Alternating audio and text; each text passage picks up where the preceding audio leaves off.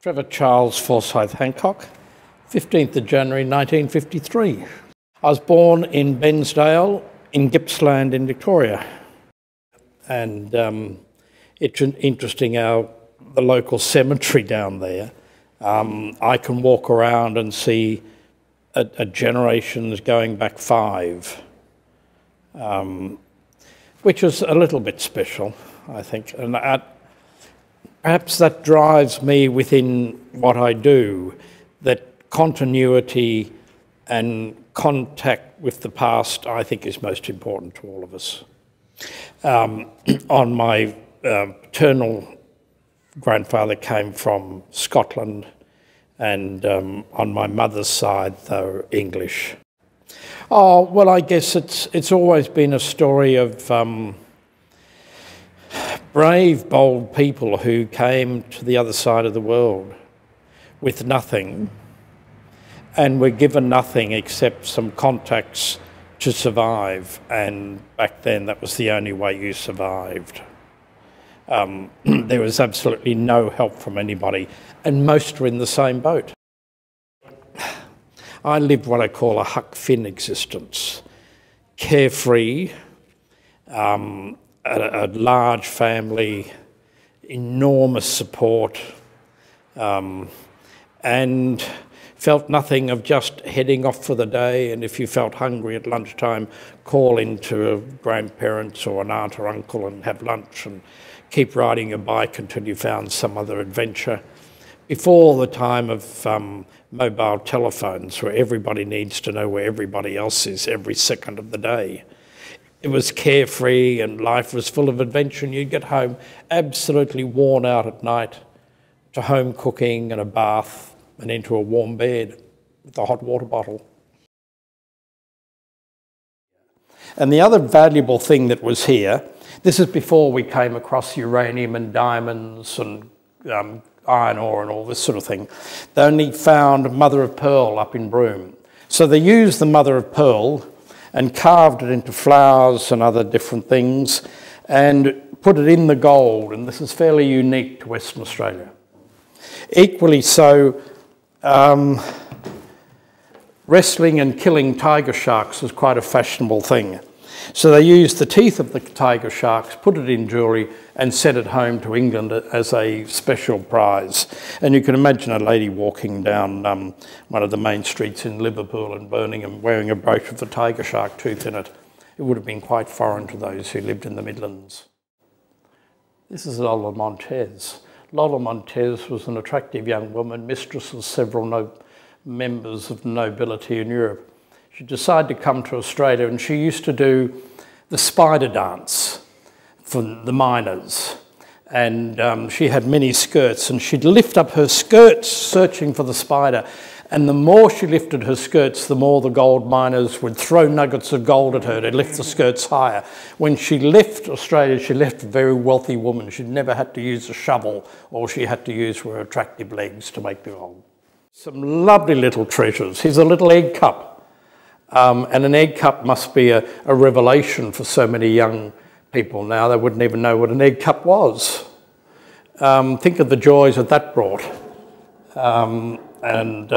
This was made for Parliament House in Western Australia and stolen by one of the politicians or one of their friends or family members who knew nothing else but stealing to achieve things in life.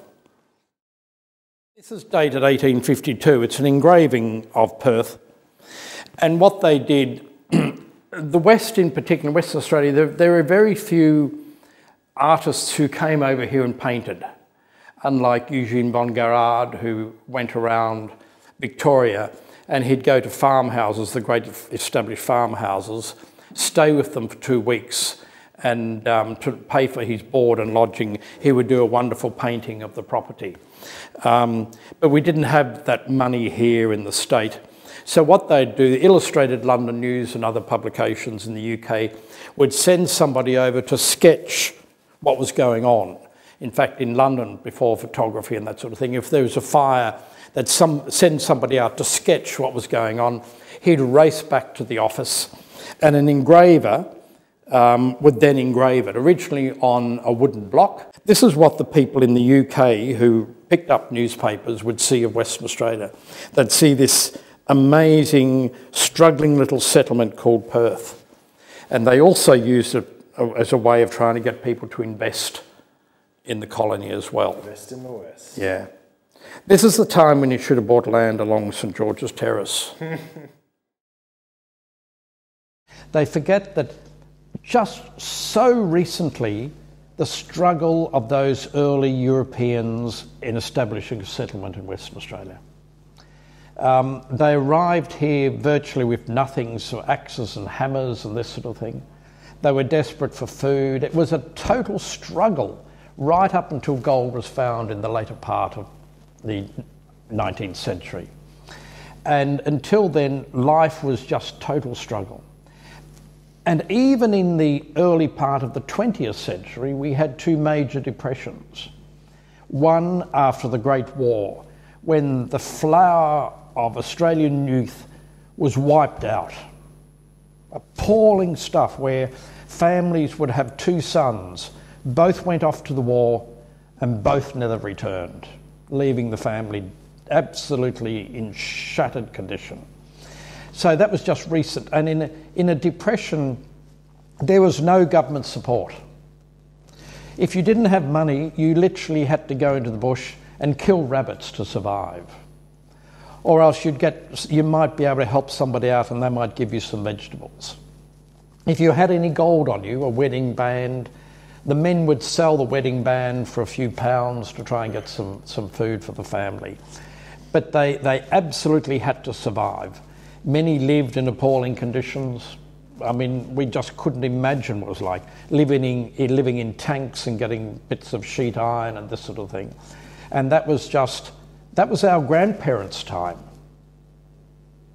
And it is so important. And, you know, that wonderful saying, if we don't understand and respect history, we are destined to repeat it. And I just hope we don't repeat a lot of those things. In our small town, we had a Church of England, and a Presbyterian church, and a Catholic church. And strangely enough, even up until the 60s and 70s, there was a strong divide between Catholics and Anglicans, or Catholics and Protestants. However, I recall there was a lady there, Mrs. Hammerstrong, who was of little means and lived in a small cottage and looked after her ailing brother. And she would earn extra money on her bike. She had a cane basket on the front, and she had one of those Hoover floor polishers with a two-wheel brush system underneath, and that fitted neatly in her basket. And she'd ride around with this Hoover polisher sitting in the basket with a wraparound apron on her, and she would earn the money from people who could afford to pay her cleaning their house. But for those who didn't have money, she would go and clean their house without cost and without fanfare or anything like that. And the same woman would attend the Church of England. And because she had little money and couldn't put money in the plate, what she did was go and clean the church each week, quietly, and that was her contribution to the church. And my mother posed the situation to me: who was the greater Christian in town?